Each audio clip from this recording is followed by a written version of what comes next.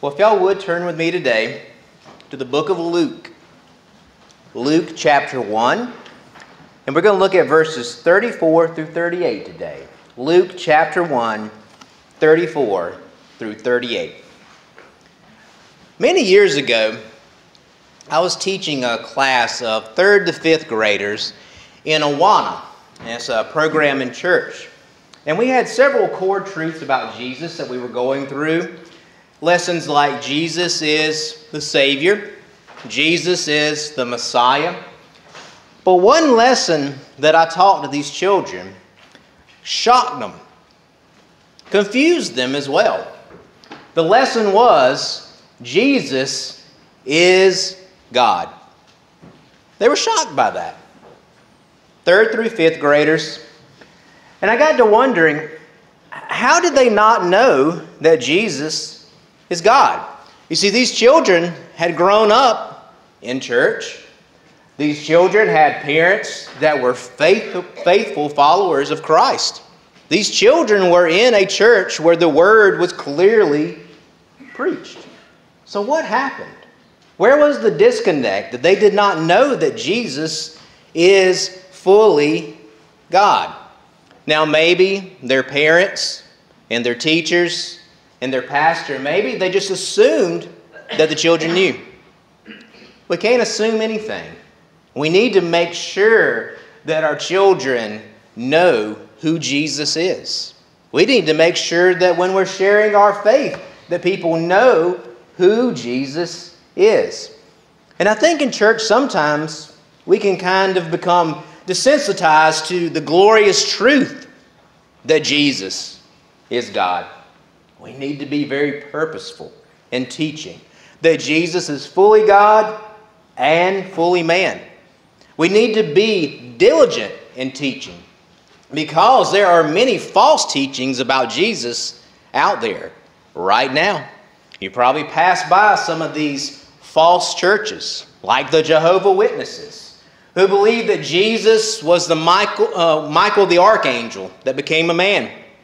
Or like the Mormons, who believe that Jesus is the eldest of God's spirit children, but they believe that the Father, that he also had parents, and that he was a man who became God, and that he had sexual relations with Mary for Jesus to be born. That's what the Mormons teach.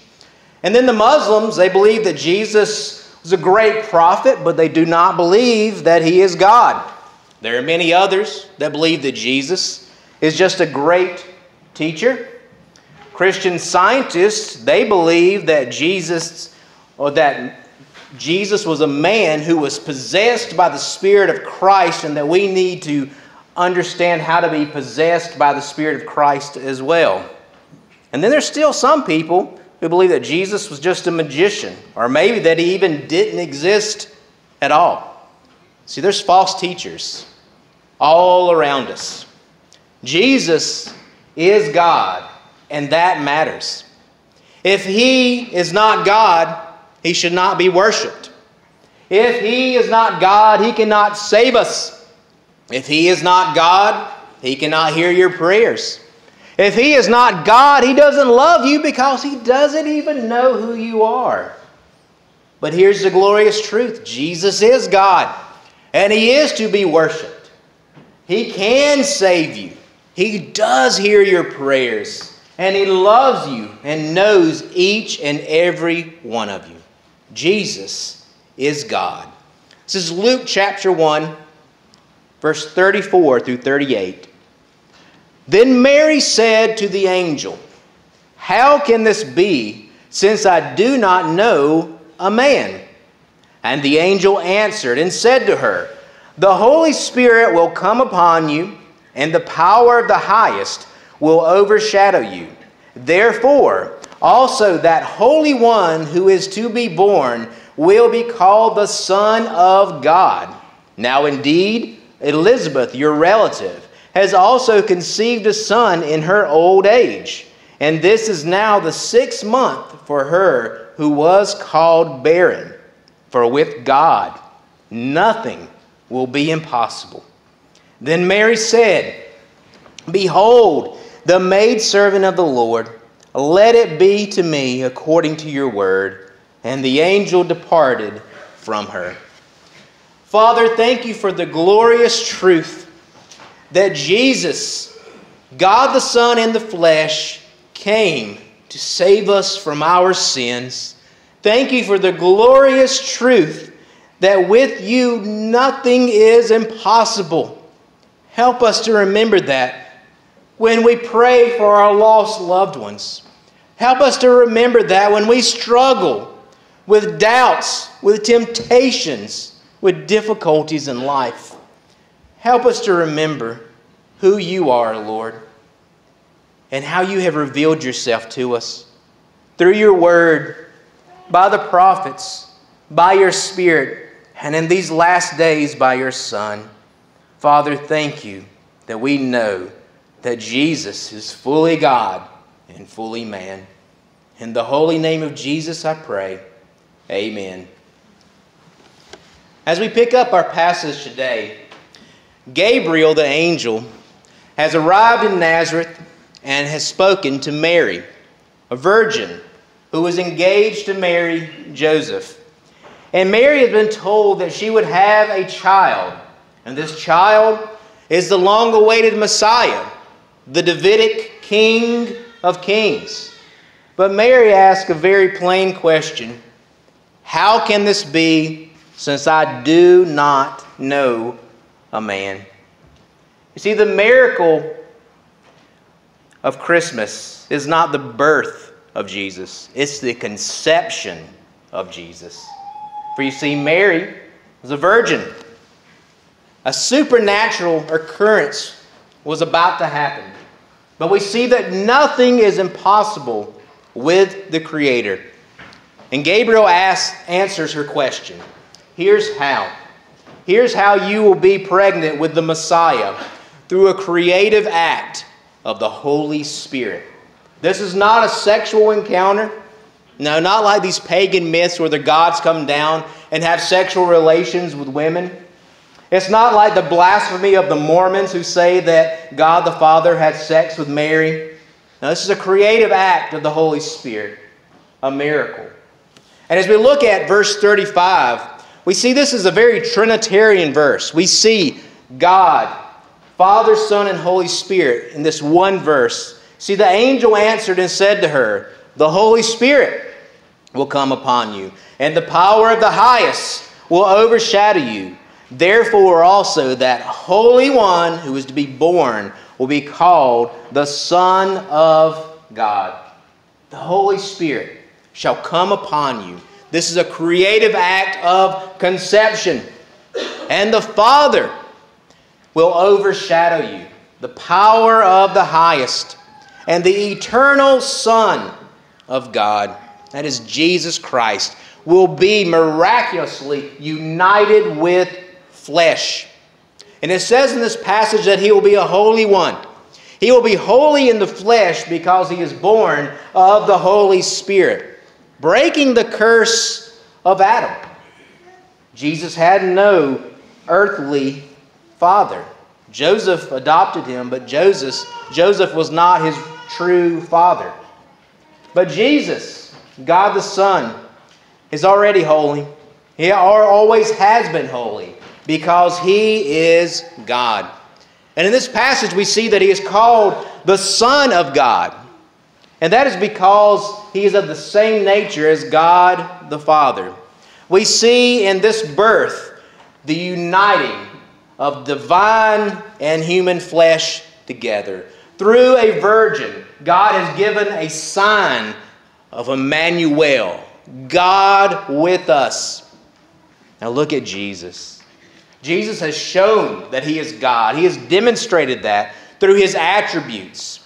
Think about it, as he walked the earth, as he controlled nature, walking on the sea, calming the storm, multiplying fish and bread, as he was healing sicknesses, as he was raising the dead, as he was knowing the thoughts of men around him, as he was forgiving people of their sins. Jesus showed others that he is God.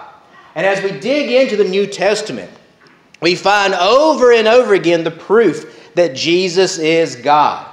For one, he is referred to as Theos, the Greek word for God, 7 times very explicitly in the New Testament. In John, it starts out, in the beginning was the Word, talking about Jesus Christ, the Word who became flesh. In the beginning was the Word, and the Word was with God, and the Word was God. One occurrence. Also in John, later on in the 1st chapter, he says, no one has ever seen God, referring to the Father. The only God who is at the Father's side, he has made him known. That passage is telling us that nobody has seen God face to face except for God, Jesus, who has made the Father known to us. The third occurrence is also in the book of John. After Jesus rose from the dead, and Thomas, who had not seen the resurrected Lord yet, wanted to see the prints in his hands and the slash in his side to know that it was truly Jesus who had risen from the dead. And Jesus came before Thomas, and Thomas fell and answered, my Lord and my God. Third occurrence. And then in the book of Romans, Paul talks about that Jesus was born of the Jews according to the flesh. Christ came, who is over all. He is the King of kings and Lord of lords, the eternally blessed God. Amen, he says. And in the book of Titus, Paul says we should live holy lives, looking for the blessed hope and glorious appearing of our great God and Savior, Jesus Christ. In the book of Hebrews, the writer of Hebrews says, but to the Son he says, your throne, O God, this is the Son, your throne, O God, is forever and ever. A scepter of righteousness is the scepter of your kingdom. Jesus rules forever, righteously. And then in the book of 2 Peter, Simon Peter, a close disciple of Jesus Christ, says, Simon Peter, a bondservant or a slave, an apostle of Jesus Christ, to those who have obtained like precious faith with us. So he's writing to this church. They have obtained like precious faith with us by the righteousness of our God and Savior, Jesus Christ. Do you think the New Testament's trying to tell us something about Jesus' identity? Well, if you even go to the Old Testament, there's one clear passage in Isaiah 9 and 6, and you're going to hear this one at Christmas time. For unto us a child is born, unto us a son is given, and the government will be upon his shoulder, and his name will be called Wonderful Counselor, Mighty God, Everlasting Father, Prince of Peace. Jesus is God. But it doesn't just stop with the word theos. Also, as you go into the New Testament, you find Jesus referred to kurios several times. This is the word for Lord. The Greek word that was used in the Greek translation of the Old Testament that was already completed before Jesus arrived on the scene. 6,814 times in the Old Testament, this word for Lord is where they're translating God's name Yahweh. God's name that he has clearly revealed to the people of Israel, Yahweh. Now, the word Lord can be used for sir or master as well. But in the New Testament, we find that 400 times Lord is used to describe Jesus. Do you know what that's saying? Jesus is Yahweh. In the book of Luke, for there is born to you this day in the city of David a Savior who is Christ the Lord. Jesus is Yahweh. And in Matthew 3:3, John the Baptist is preparing the way for the Lord, making his path straight. This is referring back to the book of Psalms. And who is the Lord that he's preparing the way for? But Yahweh. And who is it that John the Baptist is preparing the way for? It is Jesus. He is God. And in the book of Hebrews, it says, and you, Lord, you, Yahweh, you, Jesus, in the beginning laid the foundation of the earth, and the heavens are the work of your hands. Jesus, the Creator, everlasting, the King of kings and Lord of lords. It goes further than just theos and kurios. It goes on to eimi. Now, eimi means I am. And throughout the book of John, you see that John uses I am to refer to Jesus. It is the name that God revealed to Moses in the burning bush. I am who I am. I am the self-existing, always existing God of all things. I am. Now Jesus, as he's speaking to the Jewish people, he says, if you keep my words, you will never see death. When they hear that, they were like, well, wait a minute. Abraham and the prophets, they're dead.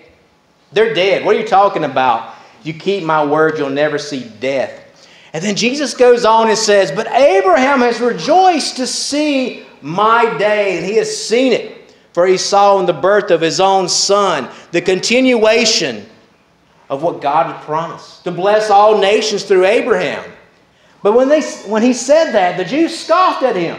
They said, you're not even 50 years old, and you say this like you've seen Abraham? Oh, but Jesus said to them, most assuredly I say to you, before Abraham was, I am. Do you know what Jesus was saying? I am God. I have always existed. I am self-existing. I am before Abraham. John goes on, several passages in the book of John. I am the bread of life. He who comes to me shall never hunger, and who believes in me shall never thirst. You know, we need food to live, don't we? If you don't have food, you die. And Jesus says that He is the true bread from heaven. I am the bread of life. If you want eternal life, you must accept Jesus Christ. Further in John, Jesus says, I am the light of the world. He who follows me shall not walk in darkness, but have the light of life. The Jewish people were waiting for the Messiah to be the light in the world, cutting through the darkness, for the darkness cannot consume the light. And Jesus says, I am that light. He is God. Later in John, He says, I am the door.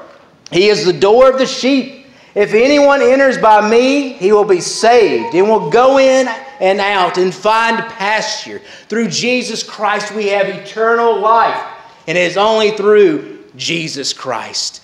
He is God. And He says, I am the good shepherd. And the good shepherd gives his life for the sheep. The cross, this is exactly what Jesus has done. He has given His life as a substitute for us. He is God. And Jesus said later in John, I am the resurrection and the life. He who believes in me, though he may die, he shall live. What a great promise from God the Son in the flesh. I am the resurrection and the life. He who believes in me, though he may die, he shall live. Eternal life. Later in John, He says, I am the way, the truth, and the life. No one comes to the Father except through me. How do you get to heaven? Through Jesus Christ. How are you saved? Through Jesus Christ alone. He is God. And Jesus says, I am the vine. He is the true vine. I am the vine, you are the branches. He who abides in me and I in him bears much fruit, for without me you can do nothing. You cannot please God without faith. You must trust Jesus Christ. As you abide in Him, you bear good fruit. Without Jesus, you can do nothing. Jesus is God. He is God. And as you go through the Gospels, you see that Jesus refers to Himself as the Son of Man 84 times. Actually, more than He refers to Himself as the Son of God. Now, that title may not automatically make you think that He's saying that He is God. But that's absolutely what He's talking about. When you go to the 7th chapter of Daniel, Daniel sees a vision of an eternal world ruler coming from heaven. who has the kingdom. He's over it all. The King of Kings and Lord of Lords. Who is this eternal world ruler from heaven that we should worship? It is a one like the Son of Man. And Jesus says, I am the Son of Man. By a creative act of the Holy Spirit, the Spirit came upon Mary. The power of the highest overshadowed her, and she became the mother of God the Son. For God became flesh and dwelt among men. Can you imagine what's going through Mary's mind as she hears this from the angel? It's not impossible. God's going to do it. And the angel shares something with her in verse 36. Another miracle has already taken place. Your relative, Elizabeth, in her old age, the one who was barren, they didn't think she would ever have children. She is 6 months pregnant. And you can imagine Mary thinking, well, that's amazing. But Elizabeth has a husband, right? I'm not married. How could it be?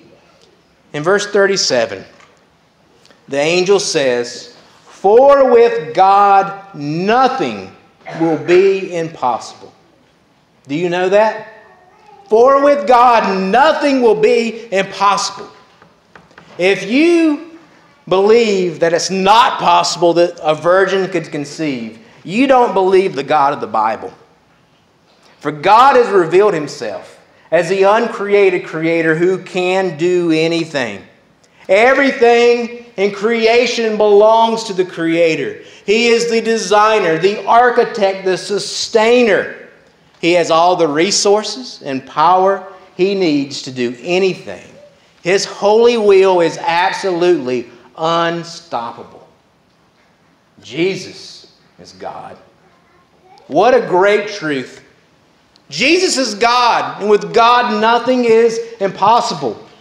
I want you to think about that. Nothing is impossible. That means salvation for your wayward son is possible. That means that healing of your illness is possible. That means strength through this trial is possible. But maybe you're thinking about your situation.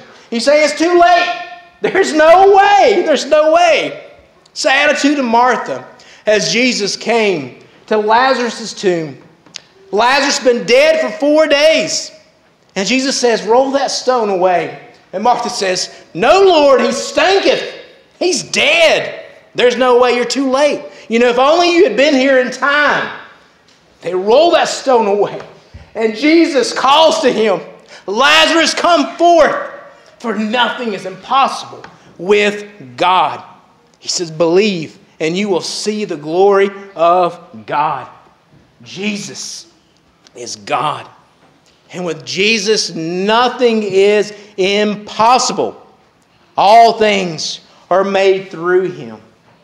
And in him is life. That life is the light of men. Jesus, the Lord, saves. We need to trust him and submit to him. And look at verse 38 with me. It's exactly what Mary did. She trusted and submitted her life to him. She said, behold the maidservant of the Lord.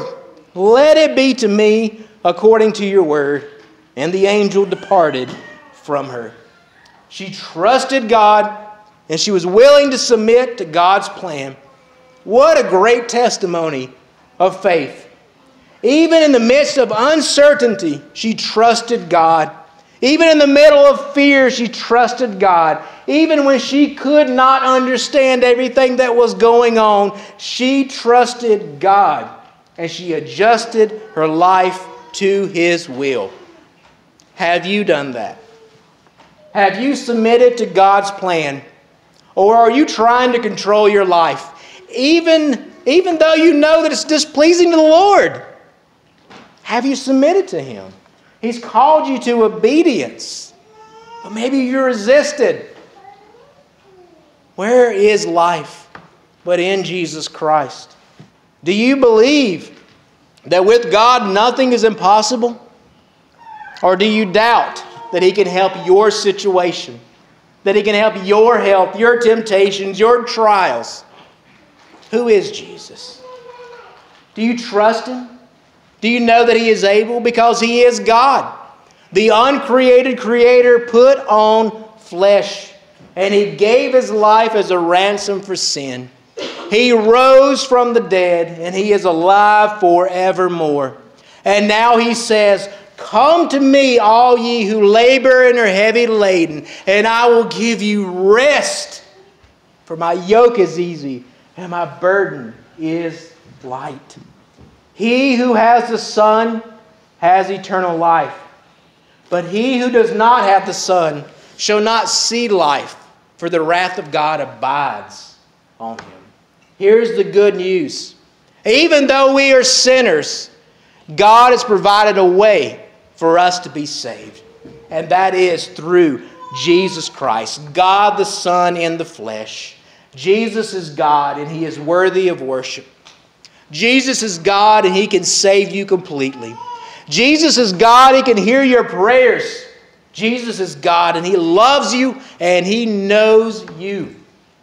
Give Him the glory that is due to Him.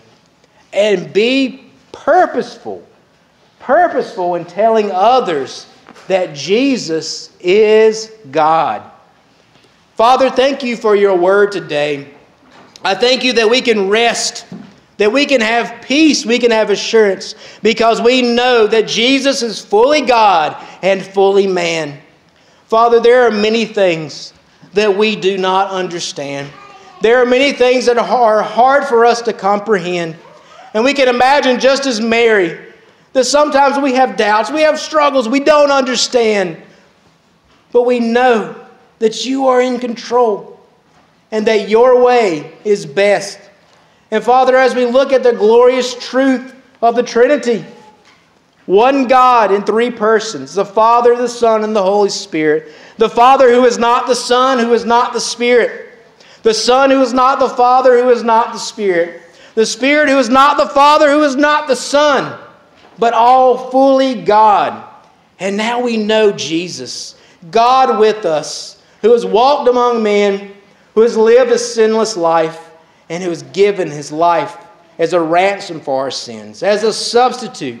And now, if we trust Jesus Christ, we can be forgiven, we can be saved, we can receive eternal life.